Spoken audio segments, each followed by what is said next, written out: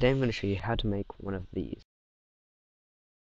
So you're going to want two beds, obviously, um, any two blocks, it doesn't matter what blocks, and optional is ladders or a bit more blocks, like wooden blocks are usually better, just for a background to make it look more realistic.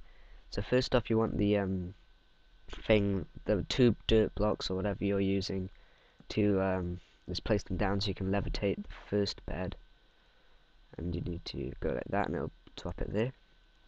So now you've got a floating bed up there, then you put it that, so you've got it, but it just doesn't look very, like, good, it doesn't look very stable. So this is where the optional blocks go in. You don't have to do this, but it definitely makes it look better.